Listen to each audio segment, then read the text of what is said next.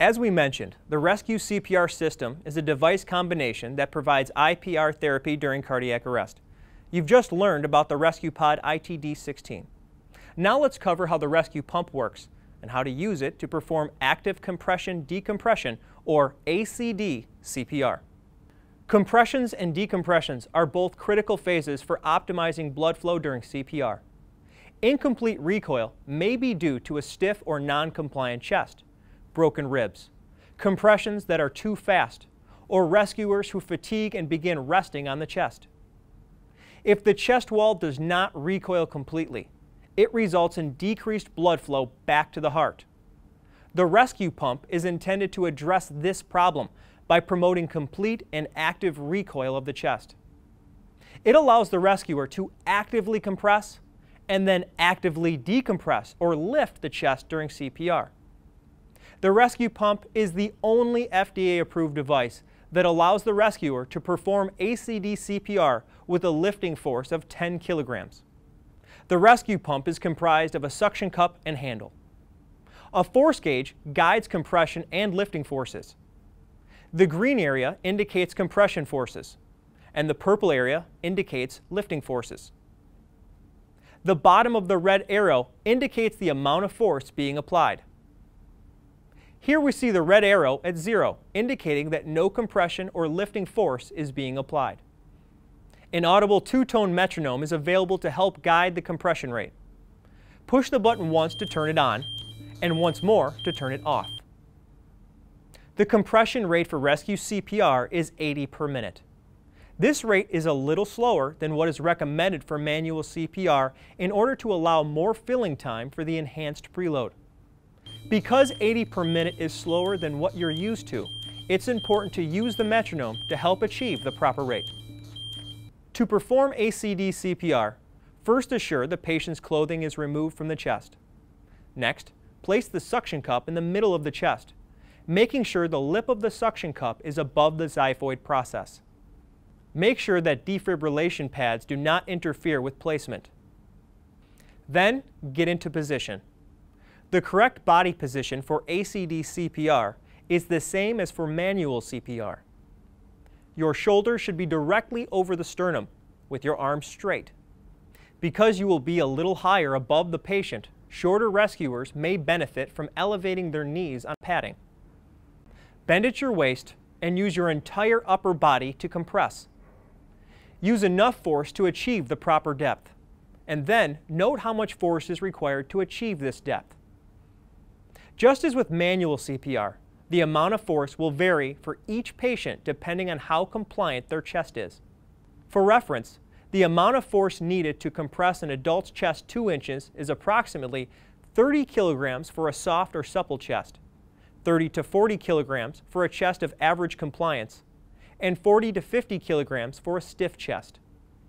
For this patient, 40 kilograms is being applied to achieve a 2-inch compression depth. For most patients, 40 kilograms will be sufficient to achieve a 2-inch compression depth. To decompress, once again, use your entire upper body and lift with enough force to actively re-expand the chest to minus 10 kilograms on the force gauge. It is not necessary to lift more than that. This is what the force gauge looks like with 10 kilograms of lift being applied. While you're learning ACD CPR, begin by compressing and lifting slowly to make sure your body position is correct and to get a feel for the proper compression and lifting forces. Once you feel comfortable with that, then you can begin to increase your speed. Ultimately, the goal is to compress and lift 80 times per minute. Once you have your technique down, turn on the metronome. Compress on one tone and lift on the next. An easy way to get coordinated with the tones is to think push, lift, push, lift, push, lift, with each alternating tone. Here's what proper ACD CPR should look like. Now here's a few tips to keep in mind as you learn ACD CPR. First, don't grip the handle harder than necessary. Hold the ResQPump firm enough to control it, but don't overstrain your grip or forearms. Second, the tendency is to compress faster than you have to. Use the metronome to make sure you achieve the proper cadence.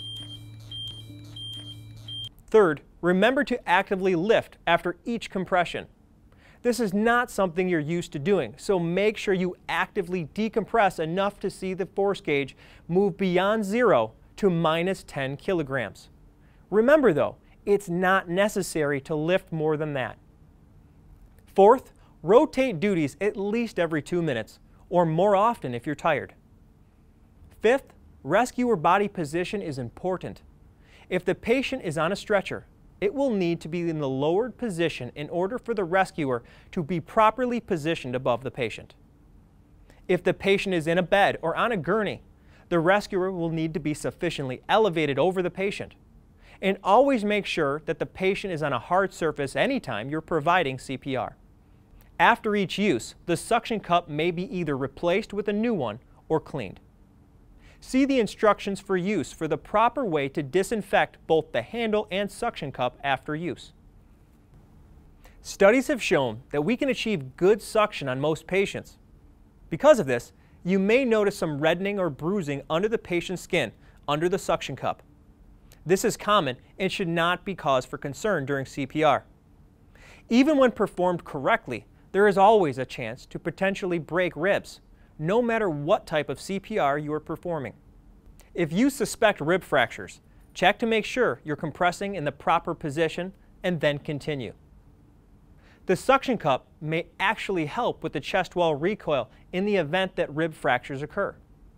If the chest is excessively hairy, it may be necessary to shave it quickly to remove some of the hair, but an average amount of chest hair is usually not a problem. If the chest is excessively wet or diaphoretic, you can wipe it down quickly with the patient's clothing or a towel. In less than 10% of the time, it may be difficult to achieve a good suction. Check to make sure the lip of the cup is not too low on the chest. Remember, it must be above the xiphoid process. If the cup dislodges, reposition it and then pull up with less force on the next compression. Even if you are not able to pull up with a full 10 kilograms of lift, simply coming back to neutral will be helping the patient. If suction difficulties are distracting you from performing good CPR, then discontinue use of the device and revert back to high-quality manual or automated CPR. Okay, let's quickly summarize the key elements of performing ACD CPR in adults. Use the metronome to guide the compressions at a rate of 80 per minute. Compress with enough force to achieve a depth of 2 inches. Actively lift to -10 kilograms on the force gauge.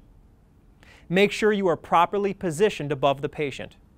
And finally, bend at the waist, keep your arm straight, and use your entire upper body to both compress and lift.